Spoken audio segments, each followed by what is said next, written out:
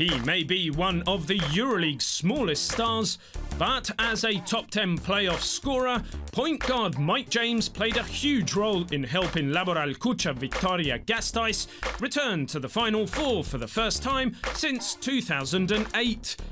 The 1.85 m guard has spent his whole pro career in Europe, but James never forgets where he came from.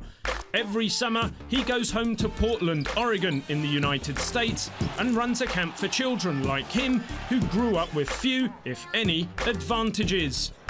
What makes his camp special is that James offers it free of charge to the participants.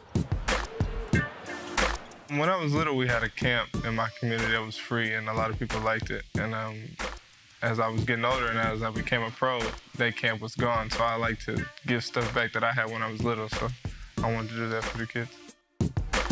James understands that for young people on the streets with nothing to do, it's easy to get into dangerous situations.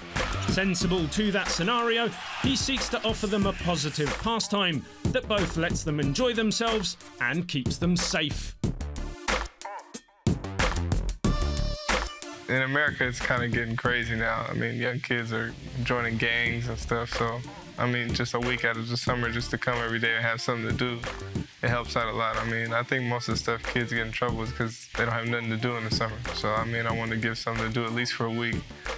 The fact that James runs the camp at the gym of the high school on whose team he won the Oregon State Championship is just the icing on the cake, providing an opportunity for him to give back to the community he grew up in.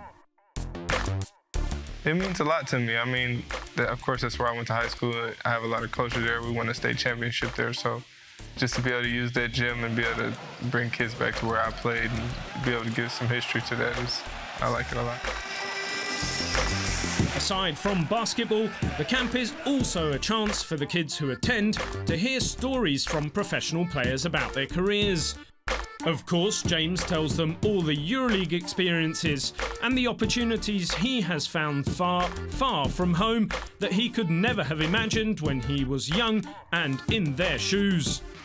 I tell them it's way different than American basketball, in my opinion. But I mean, I think my story is kind of unique because I came from so low and then now I'm playing Euroleague. So I like to tell them just to work hard and just to keep going forward. Indeed, James played in 5 countries in less than 3 years by the time Laboral signed him in the middle of last season. Knowing a good thing when he found it, James hasn't missed a game this season while averaging 10 points and making electrifying plays that have helped take Laboral all the way to the Final Four. Having expected none of it himself, James counsels his campers to be patient and ready. Everything takes time.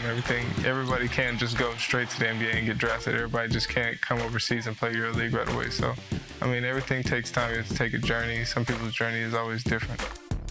His basketball camps has been going strong for 2 summers, and one thing James knows for sure is that he wants to do more. I want to keep expanding it. Right now, it's just a boys' high school camp. I want to eventually do a girls' high school camp, a boys' middle school camp. Just keep doing stuff for the community. I mean, it's really just a camp at the end of the day, so it's just basketball at the end of the day. But I mean, it means a lot to kids when they can come and see people that care about them and stuff like that. So I just want to keep growing and see how far it can go.